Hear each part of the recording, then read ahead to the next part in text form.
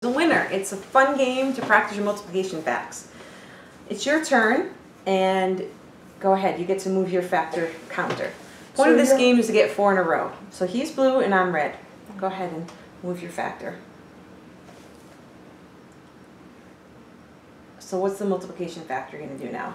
5 times 3 is 15. 40, and so when it's your turn, you get to move your factor and multiply it times your partner and then cover up that board. So here's a 15. There's a lot of numbers on here. Can't find it. All right, so I'm trying to get 4 in a row. So I notice. Can you go diagonal on the 4 rows? Yep, you can go diagonal. So you're on a 3, so I've got to think about multiples of 3 because I can only move my red. I'm going to move mine to a 4. 3 times 4 is 12, and that gets me close to my 35 on the board. 4 times 2. 4 times 2 is 8. There you go. Now, I got to think about multiples of 2 because I can only move mine. So, where am I here? I'm going to do 2 times 8 is 16. Like this. Multiples of 8. You said 24. That would help you out. 8 times to get to 24.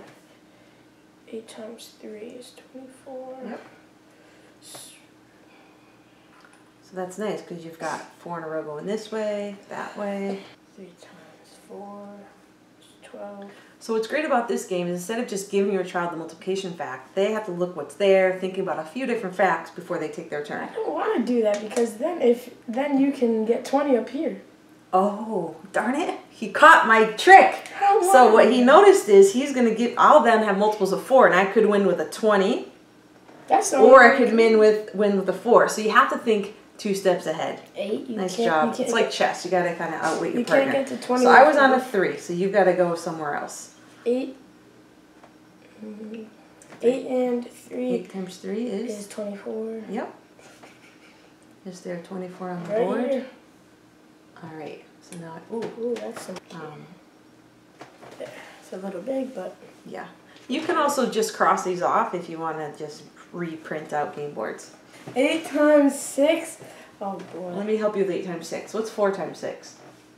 4 times 6 is 24. So what's 48. 8 times 6? 48. So those are some ways that you can, that's called the doubling strategy. So if 4 times 6 is 24, that's 4 groups of 6. And 8 times 6 would be another 4 groups of 6, so 48.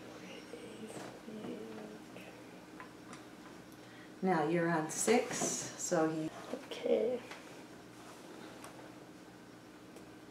Not looking good for you to win? Well, I am a math teacher, so... Oh, it's okay. All you need to do is mess up 1 time, and I got it. So you need 21. 28. 28, 35. 28. Okay, so you're going to go there, so where do you have to put that? 4. So he just mixed up. No. So he did 4, and I'm going to do 4 times 5, and I get 20, and 4 is a winner. We have to play another game. Okay.